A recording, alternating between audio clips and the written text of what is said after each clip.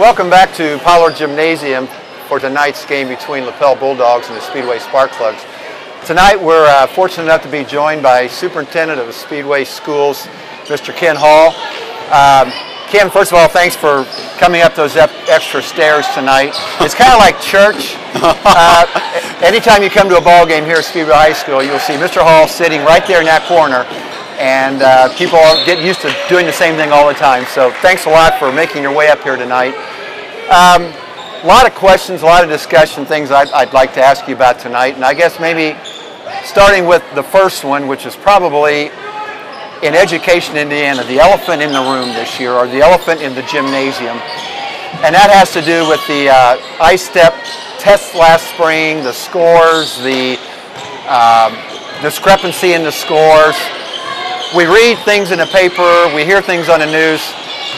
Can you give us a first-hand account of what happened and what's going on? Well, that is absolutely the best question, and it's the question I get asked about the most in public because it has been covered in such detail. Let me give you the perspective of the school, and I think a first-hand perspective.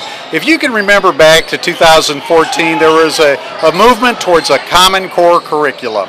And schools for about a year worked diligently to implement this curriculum, and then right at the start of the 14-15 year, the Common Core curriculum was scrapped, moved aside for an Indiana curriculum, which was very similar to what we had before Common Core.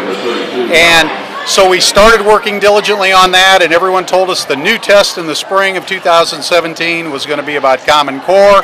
And then all of a sudden, the legislature came into session and said, no, this is going to be a completely different test. And then it was going to be a test that somehow was going to be 12 hours long. And thank goodness the legislator stepped in and said, no, we can't test our students that long. And so then the test was shortened and changed, and all of a sudden we gave this test in March that was about things that were completely new to our students, with a completely different format and training, but probably a good assessment on career readiness. And our students got in there and they did their best, and students across Indiana did their best, but it was pretty clear that given that kind of tumultuous lead up, that scores were probably going to drop. And as a matter of fact, the results, there was trouble getting the results back, then the results came back, and are they valid, are they reliable? And when the results came in, it became pretty clear that our students, their scores were not like they had been any time in the previous 15 years. And really interestingly, concurrently, another assessment, the National Assessment of Educational Progress, which is one of the most reliable assessments, was done in Indiana. And on that assessment, Hoosier students were going up, sometimes in the top 10 in Indiana. So you had this dichotomy. A long-standing test that had gone on, Hoosier students were climbing and had their best scores ever, but on an I-STEP test, Hoosier students were 20 points lower than ever. And so finally, just this year, the state legislators again came in and said, we're simply, those results are not indicative of what Hoosier students, children, schools had done, and so they acted to mitigate those circumstances. And that was great news for children across Indiana and students across Indiana. So the reality was, tough situation, but the people who could help and make that right here in Indianapolis did it, and we really appreciate it. Can you comment on the results of the Speedway students? Well, Speedway, as it has been for a long time, was a little bit unique. You know, everything comes together to tell the students how they did and how their schools did. And even on the raw scores when they first came back, Speedway students still across the corporation achieved at the A level. So Speedway was an A school. Then the legislators did their work, which was appreciated, which helped other schools return where we just became a higher A school. But Speedway students did and you know what? When Speedway students do a great job, that means they had great support from parents, and that means that Speedway teachers, despite that path, they stayed the course. They taught every day like they always do, and the students responded. So good for other schools and great for us. You know, I was talking to someone last week someone that didn't know me, and they asked me what I did for a living and where I was, and it was not a person from the community, it was a person outside, and I told them I was employed by Speedway Schools, and they said immediately they knew of our reputation as far as having a great school system, and they asked me what made it special, and I was not very eloquent in how I was able to answer the question, but I am smart enough to know that it's a village. It's municipal support, it's civic committees, it's a lot of people besides just the people in this building. Comment on all those other resources that help us to achieve what we do. You know, you're right. It's the students and the teachers are the key point, but it's just imperative that Speedway goes on into the future because there's no other place like this. Let's start with, we have a town council who's involved and cares about education, and a town manager. And they set a course in which the different departments work together for the common good. And so consequently, this may not sound like much, but Speedway streets are always plowed. They're always cleared. If there's any issue about pathways of students getting to school, we know about it ahead of time, and they're always doing great work. Speedway utilities, water and sewage, you know, nothing closes a building quicker than not having water. It simply doesn't happen to us. If a water main has an issue, they find ways to back route things, and I know about it the day before, the night before. So we're fully informed by our utilities and our street department. But probably on a day-to-day basis, the two things that make the biggest difference, and classroom teachers know this, the more safe and secure the students are, the better they're able to learn, the better they're comfortable. And Speedway Schools has the best public safety protection anywhere. Our local fire department inspects, and when I say inspects, cooperates, guides, leads us through making sure these schools are safe.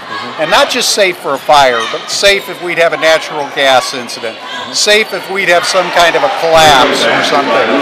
They not only guide us in getting ready, but they train inside the buildings. While we're asleep, they're here at night checking things out. They have access to every building. They know how to account for every student. Speedway Fire actually keeps us ahead of the game. And the cooperation with the Speedway Police Department is amazing. Of course, we have, I think everyone now knows School Resource Officer Mark Jones. He has built a relationship with parents and kids that shows that teenagers and junior high students and elementary students can know that policemen are their friends. But you know, it's also the Speedway Police that come in and do the things like prepare us for the absolute nightmare of an active shooter. They're the ones who come in at night and train and learn the building. Actually, the state police came in this year and did photo imagery of the building so that our local public safety people have an idea what's in the building, even if it's completely dark and the power is off.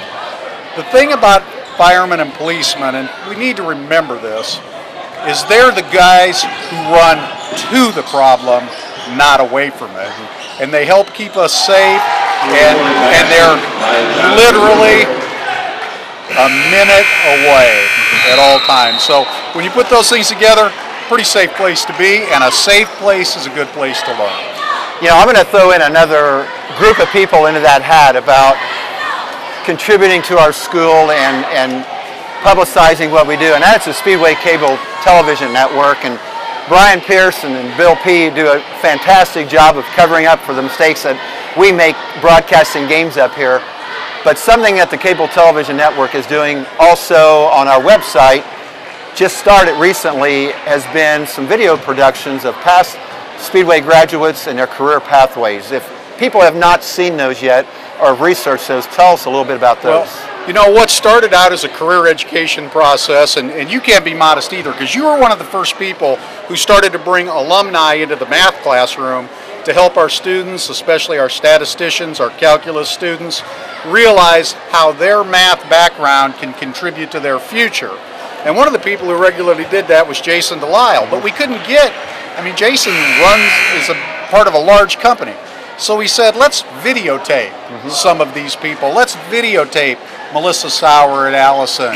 Let's videotape Keith Chambers over at Praxair. Let's go check out Alan Shaw and his own business. And we said, let's get some video and a production of what these wonderful Speedway alumni have done with their education. And then all of a sudden somebody said, well, you know, you really ought to put those up on your website, because although the students get to see them, parents can see them that way. Great. And then Speedway Cable said, hey, you know, we're technologically savvy, we can upload those, and we can run those on the local cable television. And since that's happened, all of a sudden the community, because of cable television, has a great understanding of some of the marvelous things their alumni have done. And those are going to continue. They're going to continue because of career education, because we want these students to know what they can be and see it, not because we tell them, but because we see people doing it. And we want people to understand that people are what Speedway's about. So that cable's really been an absolute asset to our students, parents, and our community. That's an innovative program that I have not seen anywhere else, and it kind of leads me back to an ex-principal of mine once told us at the end of a school year, no matter how much success you had this year, you need to change at least 10% of what you do for next year to continue to get better. And I know we've changed a lot of things in addition to this. Tell us about some of the changes at Speedway High School in the last year. Boy, this has been a really innovative year. Now, but I want to go back, because you say you've got to change 10%. The last 5 years have seen the advancement of the advanced placement program, students earning college credit. But this year, we're ramping it up in two different ways. We're actually going to give high school freshmen an exposure to an AP class in world geography. And we know that's going to be tremendously hard. But you know, there'll be some students who pass that test and get their first college credit at 14 years old. We also are going to add microeconomics, and I know that the audience hears that and says, oh boy, could I do that? Yeah. But make no mistake, it's a great course, and it's a great college level course. So our existing program that I would call one of our jewels is ramping up. But at the same time, we have to have kids be both college and career ready. And so Speedway schools made a large investment in career readiness. The robotics program and the technology program has enjoyed great success. So much so that we hired a second teacher here at the high school, a young man named Eric Roseborough from Purdue, to come in and add to that success in things like transportation, construction, manufacturing, above the high-tech robotics for our students. We've also added a great young teacher down at the junior high school who's introducing our students to technology, to coming forward and getting ready for Project Lead the Way. She's also very adept at business, and she's introducing our students to business computer principles, because we added a teacher at the high school, Craig Fugate, who is teaching entrepreneurship. Now, when did you and I ever take entrepreneurship in high school? These are programs designed, and they're taking off and going well, but that's not it. Next year in those same areas, we hope to add a course called Innovation, where we take our students and we say, here's a real world problem, let's solve it. And we hope that will lead our students to do things that perhaps they'd never thought of doing. Who knows? A Speedway student may come up with a great new application that sells and is patented and copyrighted, but that has great potential. Even today, we started talking about how we could start linking our junior high schools to an observatory so that they could start to study the neat things that are going on in NASA. So I've got to tell you, and finally, we're moving high school courses down deeper into junior high so that our high school students can take their regular physical education in junior high and more students algebra. And you know what the net result of that is. That's seniors taking stat and calc, and I'm not sure that we're not going to be teaching something like finite in the future. But I won't apologize for the fact that the more we can push math and science into our students, the more opportunities we can give them for the future. I don't have any numbers to back this up, but I would think for a public school our size in the state of Indiana, there are not very many that offer more AP classes than what we offer. Director of Guidance Trenton Borum has researched this. Oh, really? There are no other schools our size that offer an AP program. And you know, that AP program is why, if you go by the fence out at the end of Moeller and 25th Street, why yet again Speedway High School, recognized by U.S. News and World Report as one of the best high schools in America. That's a pretty high honor from an organization that's completely free of any influence. Right.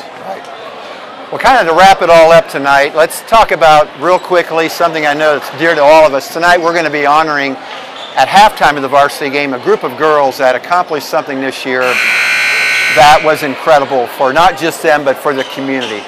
Talk a little bit about what we're going to see out here a little bit later. Starting about the 1st of October till Thanksgiving was just a blur. Everybody was just feeling good.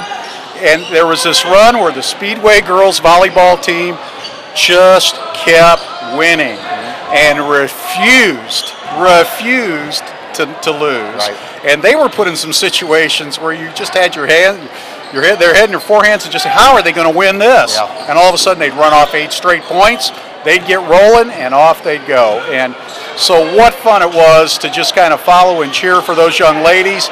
And tonight is kind of the payoff for them, because yet again we're going to be putting a sign up on the wall of the high school recognizing a state runner-up, and the young ladies are going to get that individual recognition, and the coaches of a state runner-up ring that they can carry with them for the rest of their lives. Now I'll tell you, this isn't the highlight of these young ladies' lives. They've got a lot more great things ahead of them.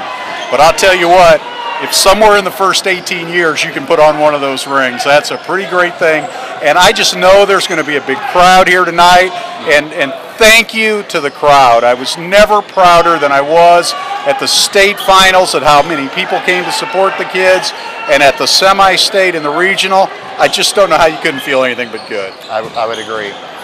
Well, thanks a lot, Mr. Hull, for once again migrating all the way up here to the top of the gym to give a different point of view, but also thanks for filling us in on a lot of the questions that a lot of people have that they didn't know about, and filling us in on things that are new and continuing to improve our school system. It's always a great, I love the chance to come up and talk. I get to replay the game, and watch the tape through the week, so we appreciate it going on, and I've just got to say, we're here because the community supported us. And we're going to be asking for that community support again in May, and we hope you're there for us. Thank you. Great. Thank you very much. We're going to be back in just a little bit with the introductions of the starting lineups in tonight's game.